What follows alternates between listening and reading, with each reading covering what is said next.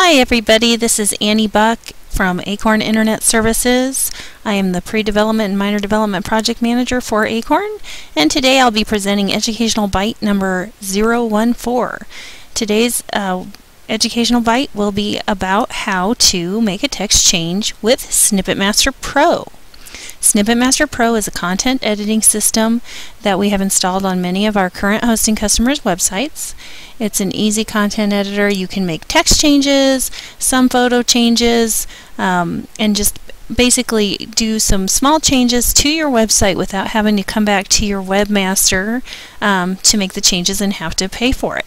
So today what we're going to talk about is how to make a text change. So let's go out to Firefox.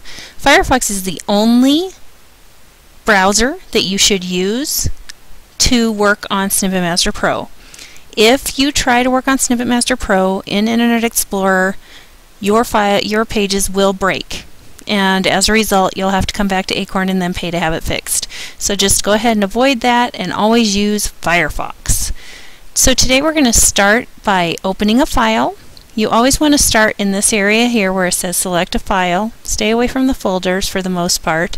So very few websites will have information in different folders.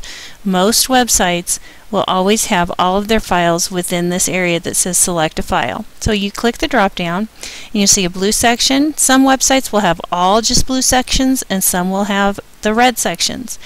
The blue section is where you want to stay.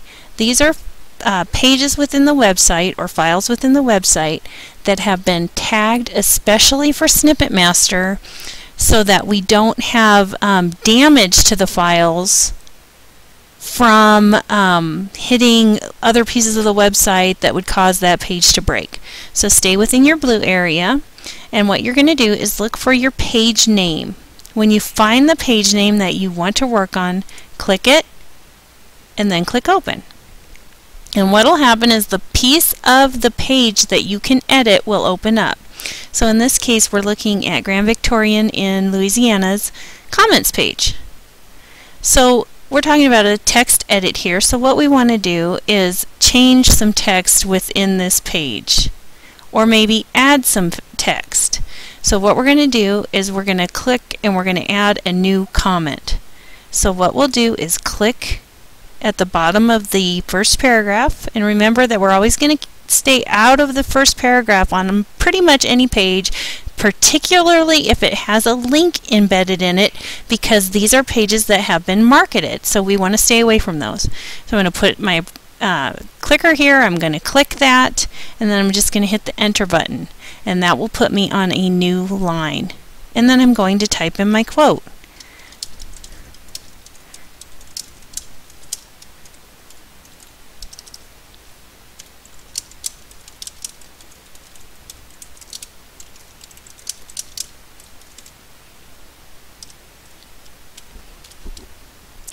So you just type your information in, and then what we want to do is put the person's name and state abbreviation below the comment.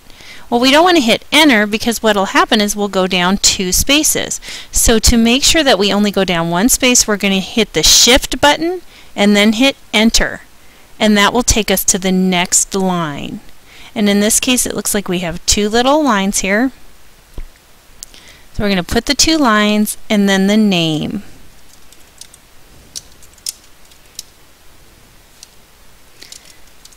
Except for, we noticed that I wrote and here, but everywhere else it's an ampersand. So to make that change, I'm just going to highlight the word and type in the ampersand.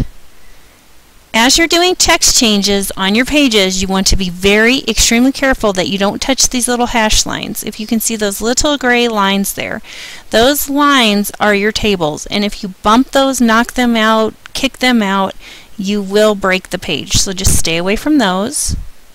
And then what we're going to do is we're going to preview this text change. So we come up here to our preview button and click that, and that will take us to the page and show us what that looks like. And it all looks great. While you're on the page, just kind of check and make sure that your links are still working and everything looks right. Then close your preview button and click Save. Then View in New Window, and you can see as we open this window a little bit more so that we can see the whole page, there is our text edit. So that is how you make a text change. Now, if you want to delete something, go back and re-edit. It'll take you right back to the same spot.